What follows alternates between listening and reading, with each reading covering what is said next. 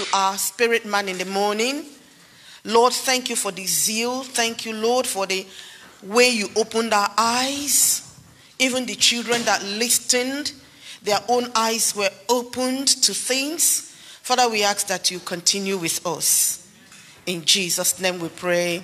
Amen. Hallelujah. So, brethren, we've been looking at since yesterday the contamination of all ages.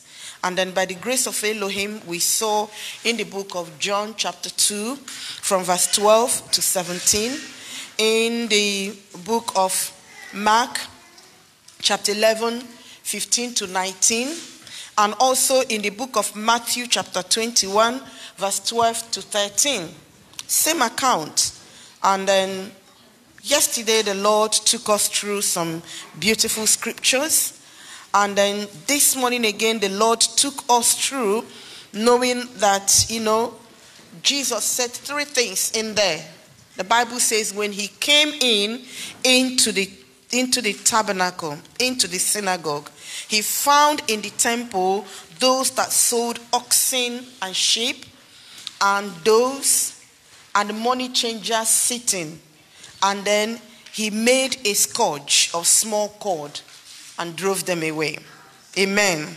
So by the grace of God, we've been able to look at what he saw in the temple, those who sold oxen, sheep, and dove yesterday morning. This morning, the Lord has also helped us to continue with that teaching to look at money changers.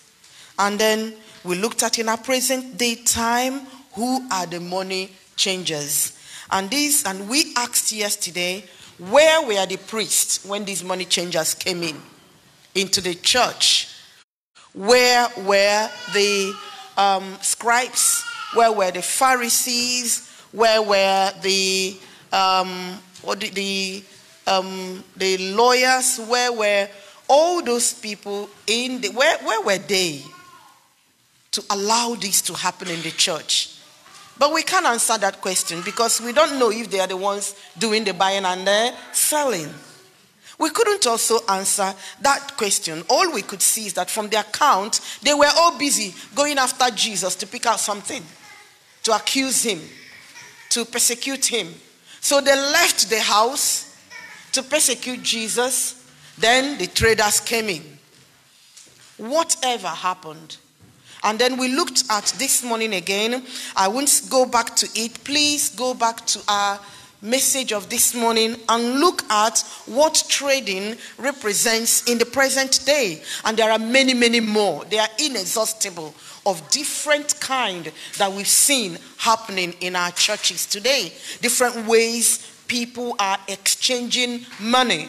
And then one of these things, maybe in few bits that exchanging money could mean, if you are a minister and you are planting churches just in the bid to increase your revenue, you're a money changer in the church, because the initial or the actual motive was not to preach the gospel, but to increase. If you also are in ministry and then you preach, give God 5 and get 10. You're a money changer. You're a tax collector in the church. So there's no need, going there. And it's not only the people that, are all there. If you go to church to give out your business card, you're a money changer. If you go to church to get downlines, you're a money changer. If you go to church just for business prospects, or you hear there are 1,000 people in that church and you join them so that you can sell and buy, you are a money changer. Whatever. When you see them gathering in that crowd, I was taken to one in this country and I sat down there and nearly cried. Just after the fellowship, 10,000 members. What do you call it now? Cats. Complimentary cats were flying everywhere. People were making contacts. I said, what is going on here? The person that brought me said, Pastor Grace, you've seen nothing. This is us here. And yet they have a name that they live it. But they are dead. I told us this morning I went to 3 days revival service. that just shook everybody, including me, the preacher. On the last day, on Sunday, and then what the Lord did among us was so wonderful that when we called on altar call for reconsecration, that was in 2005. The pastor was the first person to come out with a wife. So the whole congregation came out. It was a beautiful weekend, brethren. So when we finished and we're about to share the grace after the announcement was going on. And look at this group of people trooping in. They just sat and I'm like there. What? Why did they come in when the message had finished? So in the innocency of my heart, I was praying for them. Lord, no, this ought not to be. Satan has taken away the word that came today. I didn't know these are a group of traders. As soon as we shared the grace, I came with original oil from Ijebu. I have gare, I have lace, I have kitchen. They were all talking. I was so shocked. I've never seen such a thing before. The pastor's wife said, come and see. They've already opened their boots. I know they won't do that in today's England. They will lose their things. The boots were all opened and they had pounded yam. They have all the market. They came to do what? Buy and sell. So it's not only about the pastor, it's about the people.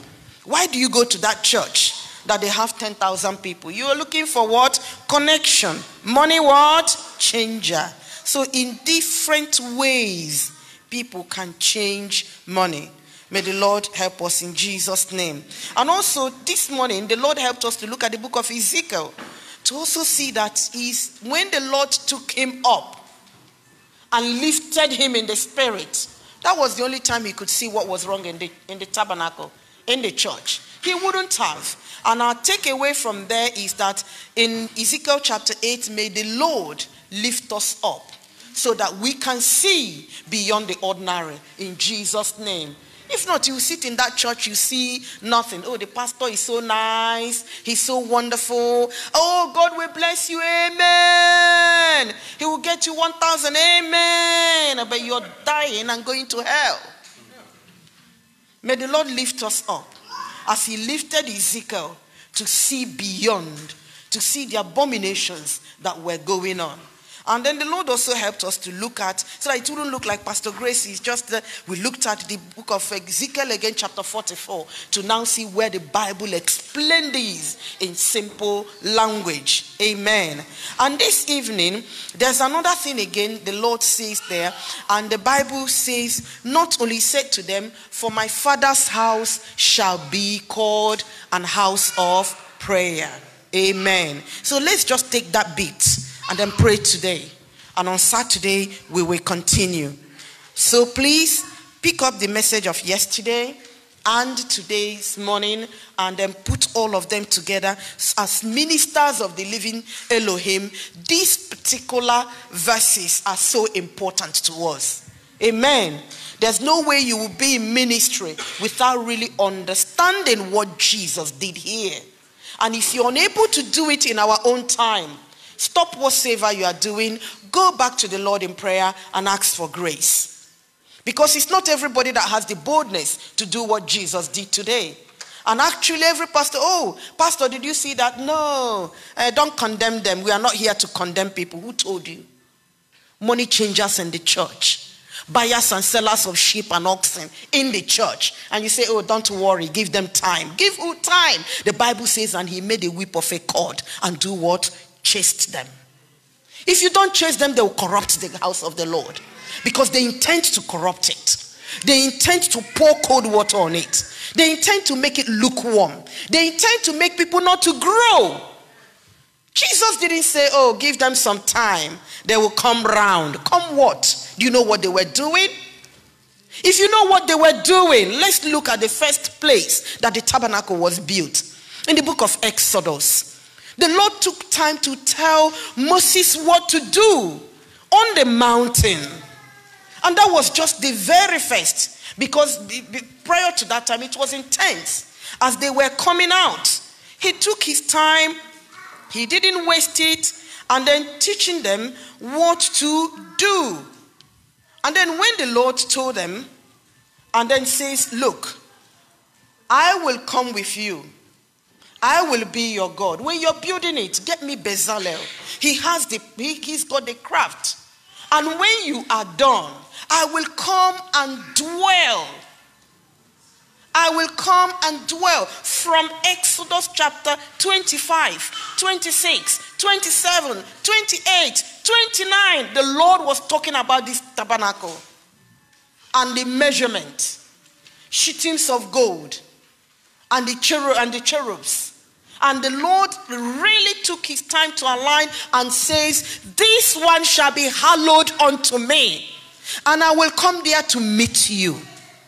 That's what it is. And what are these people doing? How can you come to church and it doesn't touch you? And you coming into the church in the presence of the Lord, you are gossiping. Is it because we don't see him again? It wasn't like in the time of the Old Testament. How can you come into the church and you're sowing discord among brethren? Is it because we don't see him again? Are we not afraid? Do we think it's this four walls again? In his presence, how can you come to church and you have a malice against another brother, another sister? You don't say hello to them. You don't greet them. It's all that. How can? It's not possible, brethren. And then how can you come to church? You're not afraid to stand on the altar and you have the microphone talking in the altar of the Lord when actually you're living in adultery and fornication. Does it make sense? It doesn't make sense. For you now to go to your work, do you keep yourself naked? You dress well to go to work. True or false? Then why do you think you will come to church half naked and expect us to tolerate you? You can't do that. Why? Why? Brethren, are you seeing that? So there are things that are licentiousness and not liberty. Sorry. There are things you cannot. If you can't do it while going to work, if you can't do it when you are going to visit dignitaries, why do you think it should be allowed in the church? And then you're waiting for a pastor to say, oh, don't condemn me. Who is condemning you? You condemned yourself at home before you came. Brethren, the Lord used what? A cord. The things we see in our churches today, if Jesus is to come presently, he will whip, all churches will be closed. It will be closed down. He says, my house shall be called an house of what? Prayers. And the Bible says when the Lord was coming down, there were thick cloud. Amen. Thick cloud covering everywhere. And while he came down, they saw it, they shivered. So, brethren, the question now is, as a minister of the living God, are you happy? Will you ever chase the money changers out? Let's make his house an house of prayers, an house of praise. I was glad when they said to me, come to the house of the Lord. Amen. I was glad when they said. It's a place we worship the Lord. It's a place we exalt his name.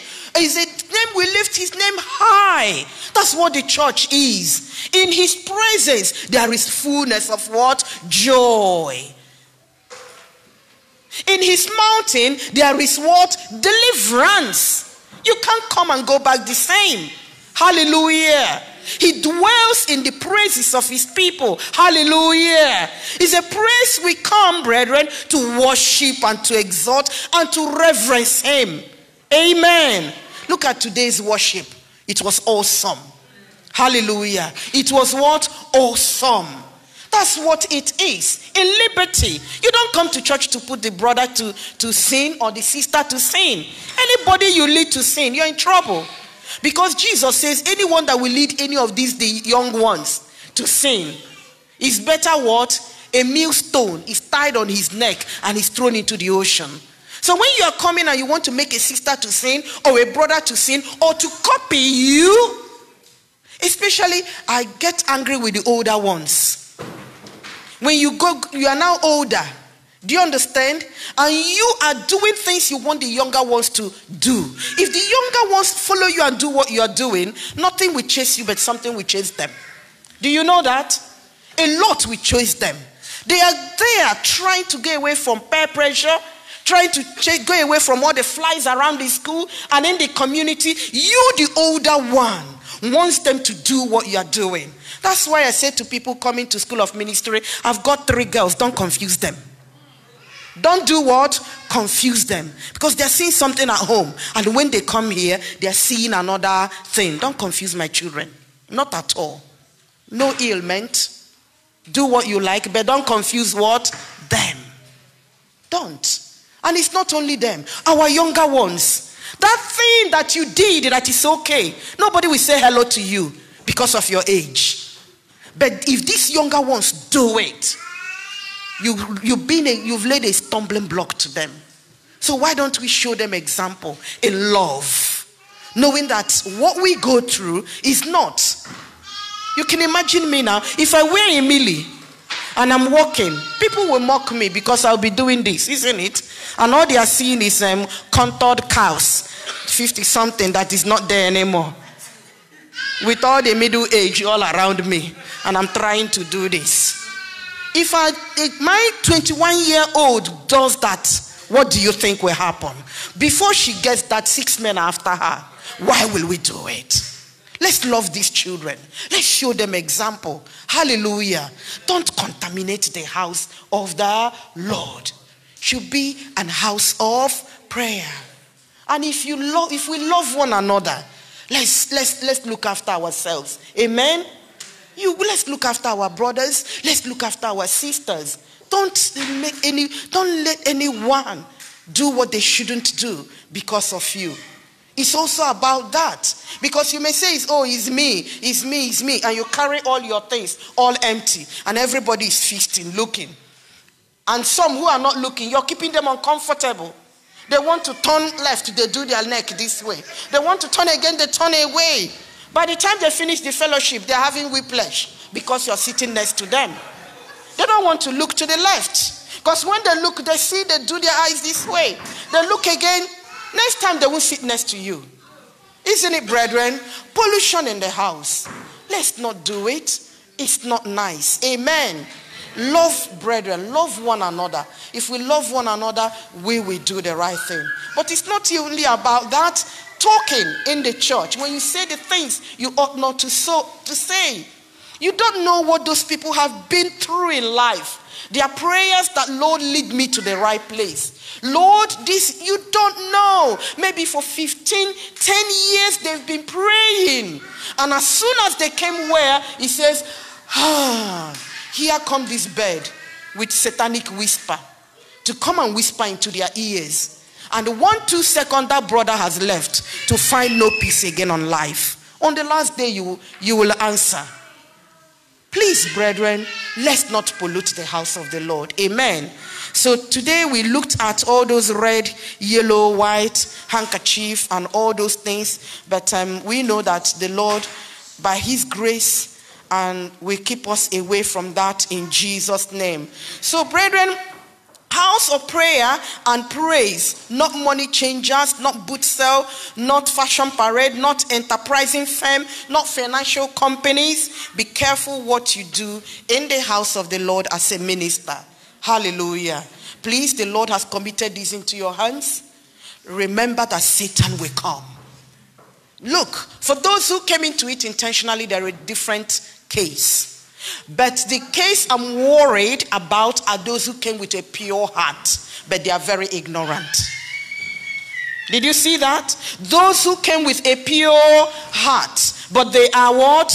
Ignorant. And the Bible says, my people perish for lack of what? Knowledge. So inside their heart, they are well-meaning brethren.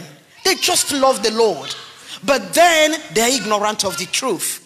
So Satan will come to corrupt. And how does that happen? These brethren, out of their zeal, we says, Paul says to Timothy, follow me as the Corinthian Christians, follow me as I follow Christ. What do? They look at these older ministers. And these children, these younger ministers are busy copying them. The way they talk. Have you seen younger ministers minister? If you look at them, you know who they are copying. Immediately. Even when they pull their trousers here, you know who they are copying. You know who they are copying when they stand on the Lord said, God, you know who they are copying. Immediately. And the ladies are something else. The women are something else. When they stand on the stage and stand, wah, wah, wah, you know who they are copying. You don't copy anyone. You are bespoke. You are perfect. Nobody will do it better than you. And that's why the Lord had called you. Hallelujah. Nobody will do it better. And the Lord has called you. So if you live the way the Lord had called you, and then you try to do it in another person's way, you will miss it. Won't you miss it, brethren? You will definitely miss it. Please don't miss it. You are the best. Hallelujah. That message in your hand, in your mouth, you are the only one to preach it. So don't corrupt it at all.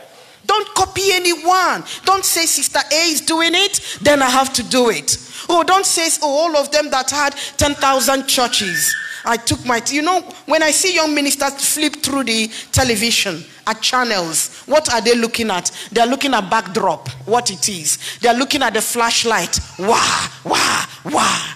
So somebody is preaching and then light is going off. Brethren, do you know in the corporate world, when presentations are going on, there is no disturbance, there's no distraction. Even these days, there is now a standard for presentations. When you put up your slides on a PowerPoint, it is no more allowed for, what do you call it now, in animations, to come in and they zoom out. Because some people are dyslexic, some people it can distract them. So the national standard right now is you just press it and it walks out.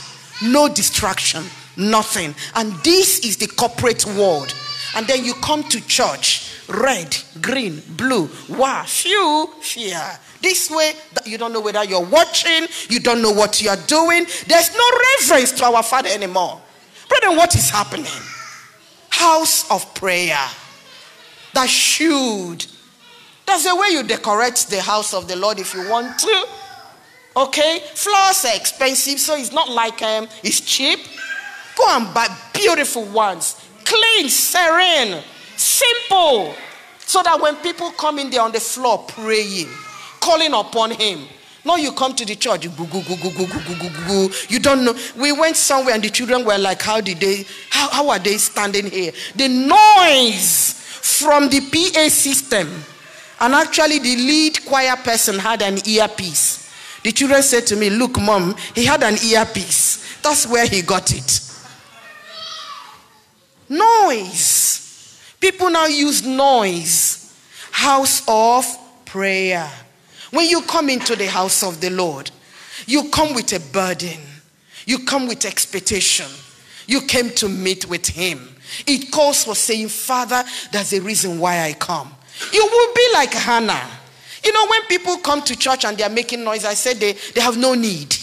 If you have a need, like Hannah, you just sit in one corner and be babbling like a drunkard. You have no time for anyone. When really you are in need, you don't care whether you wear slippers to church or not. When really you are in need, brethren, you don't really bother. Your heart is out there. You came to meet with the Lord, and the Lord will meet us in the name of Yeshua. So, brethren, and today we looked at when you come to church and you are leaving the church, how do you feel? I want to ask us that practical question. Do you feel like nothing happened? Or you go home and we ask you, what was the topic today? The pastor preached, oh, the service was wonderful. That's fine. Can we know what he said? It was awesome. I said, oh, what he was said, oh, the choir sang very well. I'm still asking, what did he say? And you've told me nothing. So you didn't get anything. Do we continue going to such a place? I can't see anything wrong, but you are not growing spiritually. You are not appreciating anymore. It shall be called an house of prayer. The question is, in these days, we may not see physical people to chase out, but there are practices in the church that we shouldn't allow anymore. Hallelujah. Ministers, do you agree with me? There are big, huge things We shouldn't allow. You may be unpopular, don't worry. You may be left with only 12 disciples, don't worry.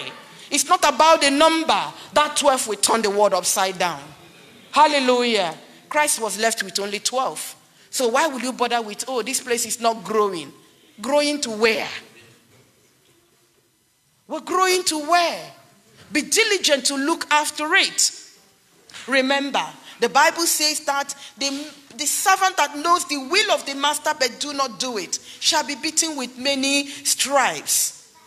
Brethren, we can go on and on and on to talk about an house of prayer. The house of the Lord should be hallowed in the physical. When you're coming. Yes, it's true that our Father do not live in the house built with hands anymore, because our body is now the temple. Also look at this temple. What do you do to this temple? What do you do to this temple? Do you buy and sell in this temple? You know, all these things are all there. What do you feed this temple? And what do you put on this temple? How do you look after this temple, both physically and spiritually? A lot of people don't really care. They don't really care. They put on things that harm them. They eat things that harm them. They expose this body to things that shouldn't be exposed to. And then tomorrow this will come, the other one will come, the other one will come. Look after this body. Spiritually, it's now an house of prayer. How is this heart? Is it an house of prayer? The Bible says that men ought always to pray and not to do what? Faint. In everything, in prayer and in what? Thanksgiving. Pray without what? Ceasing. Have we made this house an house of prayer? Prayer is not only when you have 6 hours to pray. Then you said, I have prayed. No, you can live a praying life. Hallelujah. A praying life. And when you live a praying life, you don't have time to... Do you see what happened to church today? Say yes. That jacket Pastor Grace was wearing. Who knows? I like it. Oh, it looks nice on her. You wouldn't have time. Brethren, when you wake up in the morning, London is a busy place. And then you just give God praise. Because you're in the mood of prayer. There's not the time to pray in the morning is not enough. Because when you sleep late, you don't wake up. Because your heart is burdened. And you get up and you just sighed. Because you didn't finish your prayer. As you're getting into the car, you start the prayer. Father, I thank you. I give you praise. As I'm going now, Lord, you drive this car. You be with me. Your glory. Father, I'm going to that office. Oh no. Yesterday it was horrible. Father, in the name of Jesus, I arrest everything in the spirit. Lord, take control. Father, Lord, today there will be quiet. Oh, it's true. That meeting. I'm going to, Father, in the name of Jesus, this has been a problem in the office. Today, sort it out in Jesus' name. As you're going there, you see, you look, say, where is this man coming from? Father, arrest him. He will not go into any accident. He will not kill anybody. That spirit of death, I arrest you in Jesus' name. As you're going, you go there, look at the billboard. You say, what is this one? This has not been there. Thou wicked billboard, nobody will see you. Thou naked woman, you are gone. By the time it's like, it's your life. Hallelujah. It's your what? Life. By the time you come back, you have prayed for nearly 5 hours. And your spirit man is charged. You're in the toilet to wee. You say, Father, I'm flushing out. All this nyama nyama in the office, I'm flushing you all out. There will be quietness here. In the name of Jesus. Amen. As you're coming, you anoint every table. Brethren, it's your what? Life. The phone rang. Hey, it's the children. Oh. Who is that? Mom, is me. In the name of Jesus. You're praying. Do you understand? Oh, I've lost my Oyster card like Elite. We can't forget that. How many times he loses Oyster card. So what do you do now? I don't know what to do. So I say, Father, provide a help. Mom, I don't know what to do. Get onto the bus. Father, as I'm praying now, as he gets onto the bus, they will allow him. Amen. Mom, I'm in the bus. It just... Oh, yeah. Hallelujah. My house shall be called what? An house of prayer. You don't take anything for granted. It consumes you. And by the time you finish in the evening, you're ready to finish the rest, isn't it? And you says, oh, it's true. That was okay. You says, oh, it's not true. You've done a half of them. Then you are saying, okay, one more thing. Lord, you start praying for all the. By the time you finish praying for all the brethren, you have no time to pray for yourself. And then the Lord will look after you. I prefer that one. Oh. Amen. I say, Lord, let me take praying for the brethren and you do my own. We strike a deal. You need to start striking deal with the Lord. Okay, Lord, let me do this one. You do this one then. Says, okay, you go. It's a beautiful relationship. It's a beautiful time. It gives us joy. My house shall be called an house of what? Prayer. Amen. So that you will be aware when something is jumping in. You say, excuse me, where are you coming from? Who is this stranger in my house? Walk away. Amen. So it doesn't matter how people even offend you. Yes, the Bible says offenses will come, but you won't allow it to stay. You're battling it because it's a stranger. And it does what? It goes. My house shall be called house of what? Prayer. So either spiritually or physically, brethren, let's make this house. And imagine when you are praying. Hey, do you know what you are doing? You are continually in his presence. Do you know the advantage of that? He will show you everything. He won't hide anything from you because you're in his presence looking. So anything that goes, wow, you say it.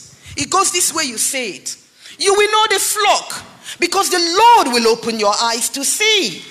The Lord will tell you deep things. Because you're always in his presence. He's going to show you great and mighty things which you do not know. Hallelujah. And that's our Father. But when you are afar off, then you need to warm yourself before you can come. But when you're always in his presence, you don't need to warm up, isn't it? All you need is, you know the button to press. Because you've been there a long time, you know the way. You know where it is. People might be looking for the outlet to put on the light. Even in darkness, you know where to do what? Put it on. Because you are always there. May the Lord help us in ministry to always be there in Jesus' name. And remember, we also need to ask the Lord for the grace to remain here. If not, at the end of the day, we don't want him to say, depart from me, you workers of iniquity, I do not want you. We don't want to be like the pastors in the book of Jeremiah chapter 23, who do not see, who don't know, who led others astray. So brethren, remember, physically, as we gather together, the house is where we should speak to one another in psalms and in hymns. The house should be where we should be in one accord. The house should be where when we all come together, we will break bread from house to house with our heart together. The house should be where we should not have any division among us, but we should mind the same thing, speak the same thing. And a house is where we will come. And then when we gather, you know, when Solomon was able finally to put up a structure for the Lord that is not tent anymore, he prayed a powerful prayer. And when he finishes, the Lord said to him, I have heard your prayer. And look at what I'm going to do. If we want our prayers to be heard, brethren, make sure that where the children of God congregate is an holy assembly. Tell the people they will do it. Amen.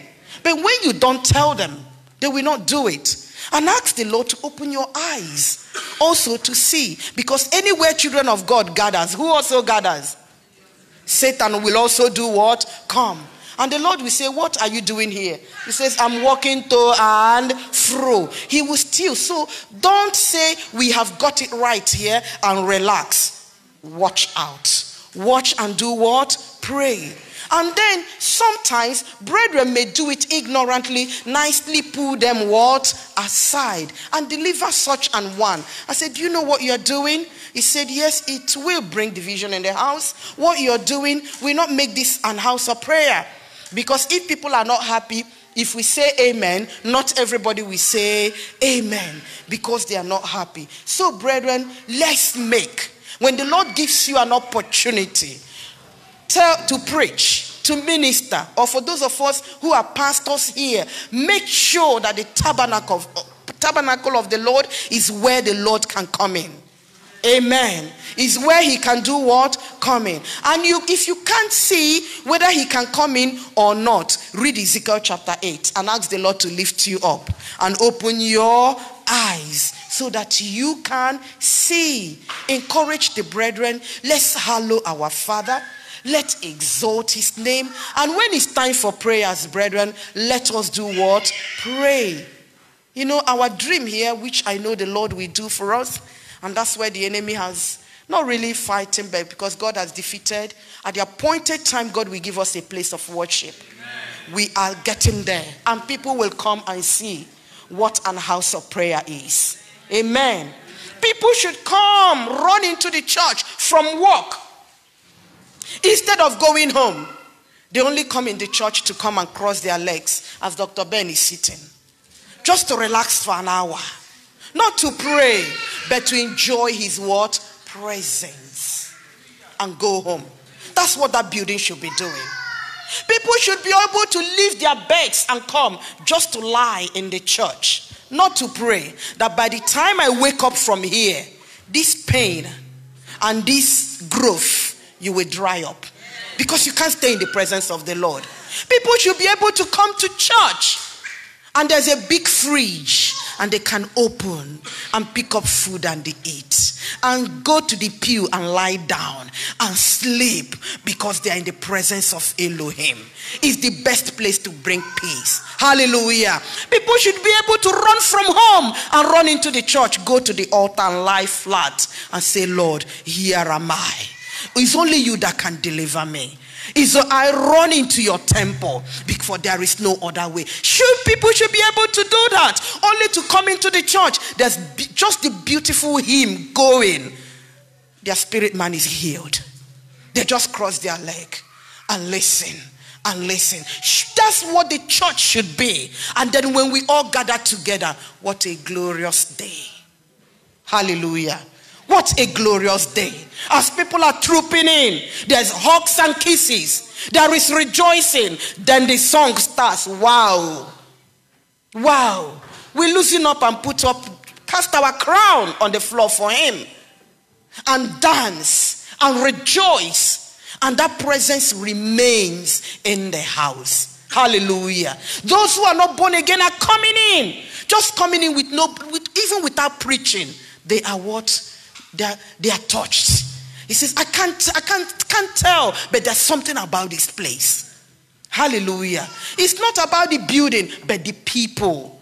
Amen. So brethren, please, all of us, all ministers, everyone, old and young, preachers, apostle, prophet, evangelist, teacher, and pastor. Amen. All of us, deacons, everyone, choir member, everyone. When the Lord says you should come and minister, know it that you're a minister.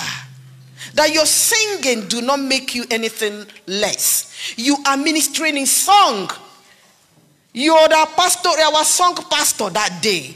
I don't know about all of you. Songs have changed my life. And you all know it. Because all the hymns comes from me. And now I've transferred it to the children. It flows. It healed me. It encouraged me. I will be going on the street. I'll be singing and tears will be welling up. Some of them I feel like flying. There's some people who will sing. After singing, you don't need the preacher to preach. It's enough. It's what? Enough. All through the week is that song. You wake up in the morning, that song. Tuesday, that song. Wednesday, the same song. And you want to know the words. Beautiful. We want to get back to that. In the name of Jesus. Tell yourself, I am standing in the altar of Elohim. If he comes right now, will he accept my sacrifice? And as a pastor, you ask yourself, as a minister, Lord, I will stand in your presence. When thou come, will I be found faithful? And when you have this, tell the people the benefits of sanctity in the house of the Lord. Everybody will keep it. Hallelujah. Joyfully, they will embrace it. But not when church comes, oh, what does it matter? Oh, in our church we have liberty. What liberty? We have liberty. We do what we like. Oh, we don't want them to cage us. We don't want the archaic 2,000 years ago ministry. Well, I still want the old rugged cross. Hallelujah. I don't want the new plastic cross. Keep it to yourself. The old rugged cross is heavy. It's not light, but I'm happy. Amen. It's not fashionable. I am happy. Yes. Amen. It's rugged. I am what? Happy. It's heavy. The Lord will send Simon of Cyrene to help me carry it. Amen. And I will get there in Jesus' name. It will never crush anybody. May the Lord help us. Remember, my house shall be called an house of prayer. Let's make God's house. And then when you make God's house an house of prayer, you honor it. Amen. You honor it.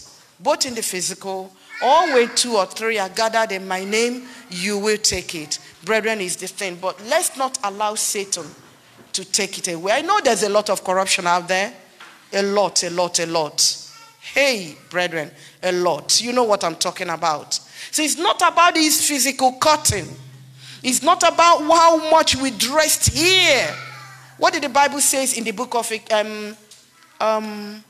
Ezekiel we read this morning? It says the people have put their back at my tabernacle and their face facing the sun eastwards. May that not be our portion. In Jesus' name, when we come, he is waiting.